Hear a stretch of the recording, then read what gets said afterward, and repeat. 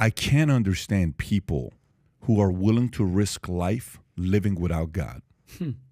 I can't understand that life. Because to live a life without God, you think you know it all. I don't think I know it all. To live life without God, you think you can do it all on your own. I can't do it all on my own. To live a life without God is saying you have all the answers. I don't have all the answers. I need help in raising of my kids with good people around me as well, because I only have a certain amount of hours with them every day. They go to school. Mm-hmm.